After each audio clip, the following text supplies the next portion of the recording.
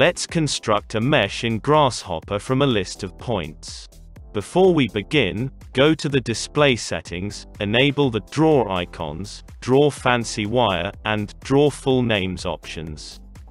Begin with creating a point cloud in Rhino viewport.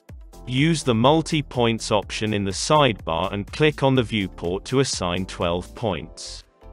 Reference these points in Grasshopper using a point container. Next, construct a mesh from points using the Construct Mesh component. All native components for mesh modeling are nested under Mesh section in Toolbar. The Construct Mesh component requires 3 inputs: a list of vertices, a list of faces, and a list of colors.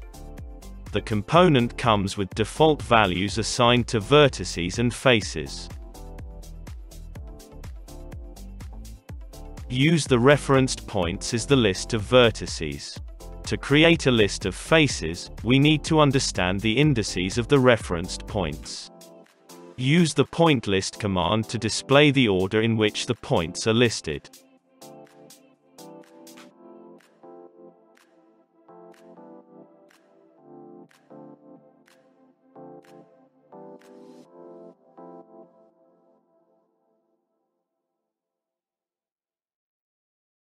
From this list, identify the topology of connections and start defining the faces. Use the following naming convention to define a face: open curly bracket, capital T, semicolon, index 01, semicolon, index 02, semicolon, index 03, close curly bracket. The T stands for a triangular face. To define a quadrilateral face, use open curly bracket, capital Q, semicolon, index 01, semicolon, index 02, semicolon, index 03, semicolon, index 04, close curly bracket. Using this system, open a panel and create a list of faces.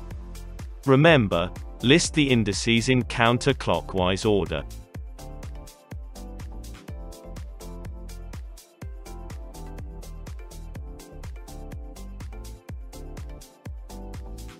Once complete, change the panel settings to multi-line data to convert each line of text into individual data. Use this list as input for faces in the Construct Mesh component. The resultant mesh is visible in the Rhino viewport. Hover the mouse over the mesh output to read the mesh description. The mesh consists of 12 vertices and 6 faces. This method of defining faces is a powerful method of creating various topologies from a list of vertices. A mesh can be a purely quad mesh, a purely triangular mesh, or a combination of the two. Moving the reference points does not break the mesh but instead deforms it. However, reorganizing the indices of the referenced point list will change the topology of the mesh.